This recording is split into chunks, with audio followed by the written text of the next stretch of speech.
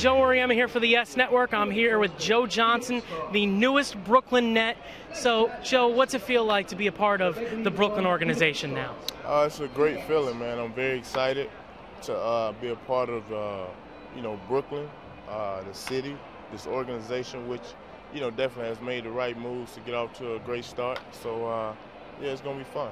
When you heard that you were traded to this organization, what was your feeling? What did you say that you were traded to the new Brooklyn Nets? Well, I didn't know what to expect, but being here in Brooklyn for the past couple of days, man, being here in New York has definitely made it a great, warm welcoming. So, I'm very excited. I think we got some great pieces. I can't wait to work with Coach Avery Johnson and Darren Williams and Brook Lopez. I think it's going to be a lot of fun. Speaking of Darren Williams, I mean, you guys pretty much make up the best backcourt in basketball right now. What's that feeling like, that you know that on any given night you've got a point guard like Darren Williams just dishing you the rock almost every night? Well, it's going to be fun, man. I think we're definitely going to enjoy playing with each other. He's going to take pressure off me. I'm going to take pressure off him. So, that's very exciting. It's very exciting and very intriguing to, to get out there on the court together. I mean, me and him have been talking, and we just can't wait to get started up in September. But, we understand, we know and understand that we got a lot more work left to do.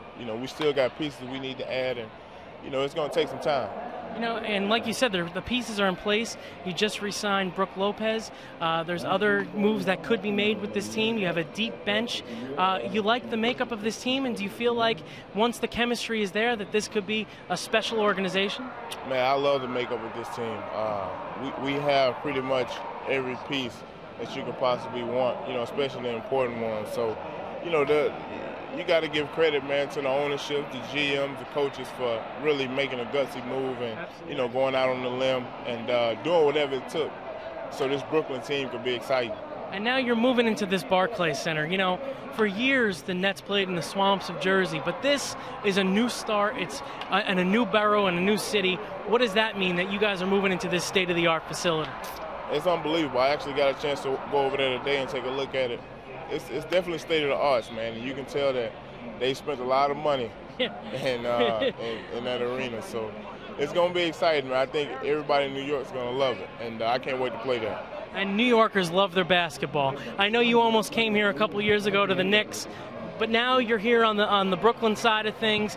Can you foresee a nice rivalry between the two teams now that both teams are pretty much stacked and you guys are pretty good in the Eastern Conference? Well, it's only going to be right, as far as a rivalry. I mean, we're in the same state. Right. But, just to kind of piggyback what Coach Avery said, do we want to win the rivalry? Yes, but that's not our main goal. Our main goal right now, man, is for us to, get some cohesiveness, become a great team, not only win the rivalry, but obviously win an NBA championship.